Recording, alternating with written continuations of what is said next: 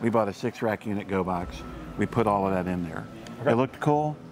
There were many points of possible failure. I tell people, and this is the truth, this booth here is a product of 8 years of experience and $40,000 in mistakes. This is Ham Radio.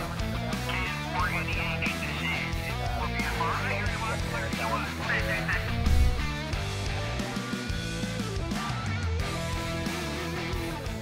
We're here with James from Shack in the Box. We want to talk about building out a Go kit.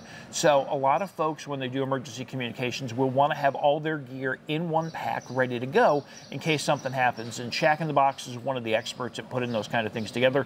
James, what kind of things should people be thinking about when they're building a Go kit? Okay, so Jim, one of the first things that a lot of people do is they buy the biggest box they can find, and they're like, I'm going to put an SWR meter in it. I'm going to put a rig runner. I'm going to put a power supply. I'm going to put all of these things, and then when they go to pick it up, they hurt their back.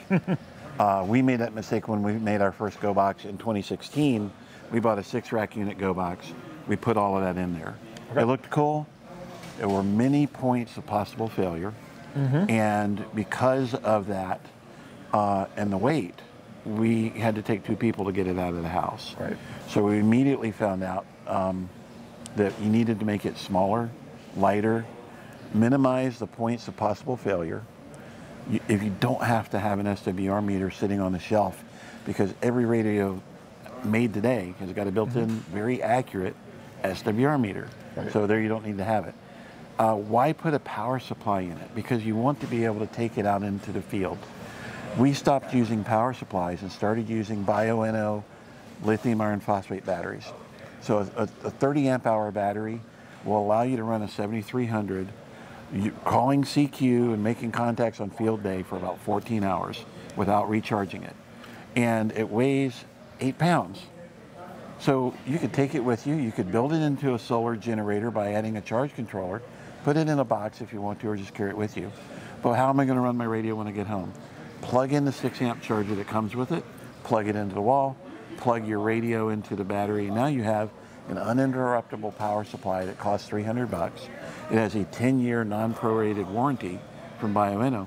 If your battery fails in 9 years, 11 months, and 30 days, they will hand you a new one for free. Wow. And so you have that. And then I'll just keep adding. Just make sure you minimize the possible points of failure and keep it light. That's a great tip. What would you say to people? Should they have separate kits for maybe VHF, UHF, and HF, or do you want to combine into one? It depends on what you want to do. So at Shack in the Box, we do both. But my background is being in disasters and war zones. Right. And I've deployed to many disasters as a ham as well as a professional journalist and in various roles. And if you're deploying to a disaster, if you're by yourself, yeah, put them in the same box. But if you're going to have me and you out in a disaster, you talking on HF and me talking on VHF out of the same box are going to be very annoying. So I like to split them. Okay. Also, it allows you to only take what you need. But if you want to put a Go box in your RV and go camping with it, you want to get on HF and maybe you want to work satellites, FM satellites, go ahead and put both of them in the same box. So where do you come down potentially on, like, you can buy a radio that has HF and VHF, UHF, or an individual radio? I know people like those, but none of those radios that I know of will let you monitor VHF, UHF, and or HF at the same time. You put like the 2730A and the 7300, you can monitor 3 bands at one time. So I'm hearing weight, I'm hearing battery life, I'm hearing what you're going to be focused on while you're out there, and separate radios for HF and UHF, VHF give you maximum flexibility. Yes. Great. You're right. Great. Any other tips you give somebody who's just getting started in EMCOM and wants to put together this kind of kit? Measure 17 times, measure again, drill once, have lots of LEDs to put into the holes that you drill wrong, because you will. This I tell people, and this is the truth, this booth here is a product of 8 years of experience and $40,000 in mistakes that we've made. And you can quickly let it get out of hand.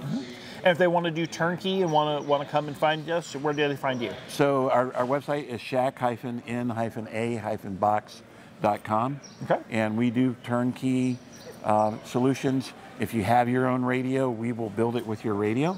James, thank you very much. Appreciate it. All right, thank you, Jim. Thanks. Appreciate it.